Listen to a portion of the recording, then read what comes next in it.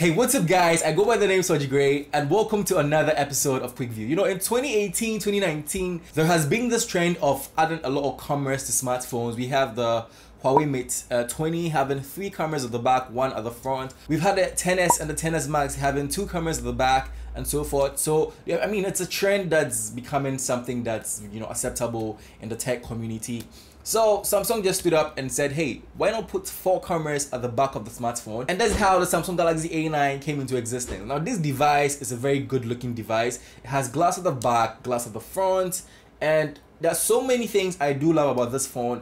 And it's really promising to know what's going to come in the future when it comes to Samsung devices. So without further ado, let's jump into the video.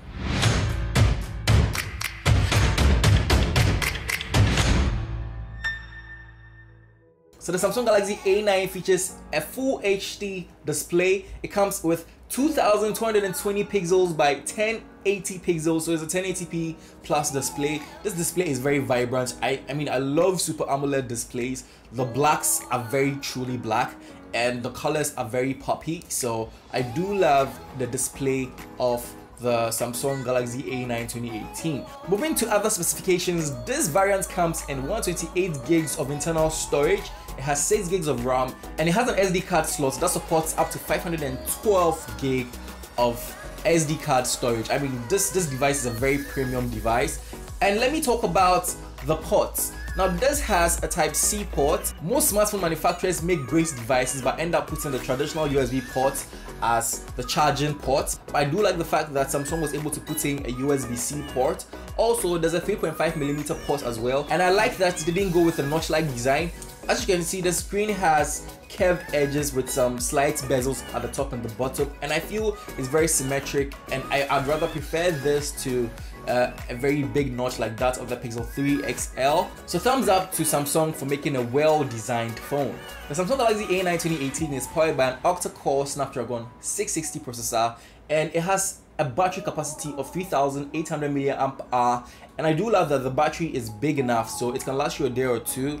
Looking at how great the AMOLED display is, and you know, AMOLED displays have true blacks, vibrant colors. You should be able to enjoy some good battery life as you use this device. So the Samsung Galaxy A9 is running on Android 8.0 Oreo and Samsung Experience ROM 9.0. I do love that the Experience ROM is fluid and all that, but I'd have really loved that this device will be running Android 9.0 or something. But let's see, maybe Samsung is going to upgrade it to Android 9.0 or 9.1 soon. So now let me talk about the cameras of this device. At the back, we have a 24 megapixel f1.7 wide lens. We have an 8 megapixel f2.4 ultra wide lens, and we have a 10 megapixel f2.4 telephoto lens, and finally a 5 megapixel 2.2 depth sensor lens.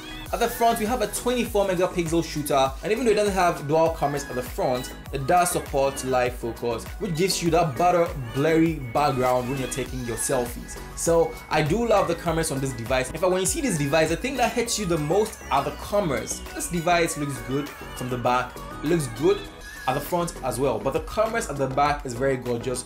If you're in the restaurant or if you're in town, you're in class, you're at work, and you have this phone, it's definitely going to raise eyebrows and cause people to come to you to talk to you about your device. So we did run some camera tests, and I did love the cameras on this device. My favorite modes on the camera are Pro Mode, Live Focus, Scene Optimizer, Super Slow-Mo, and AR Emoji. Live Focus is by far one of my favorite modes on the camera app. It gives this really nice blurry background, and sometimes it didn't work all that well, but I think it's going to get better with time. With future updates, this thing is going to get better.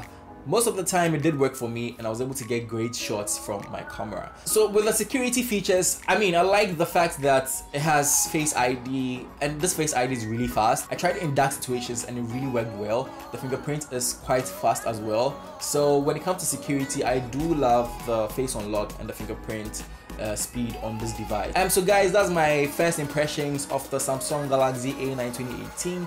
If you want to see a full review, let me know in the comment section down below. And yeah, I'll catch you guys in the next one. If you've not subscribed to the channel, make sure to hit the subscribe button down below so that anytime I release a new video, you're going to be updated instantly. Stay blessed.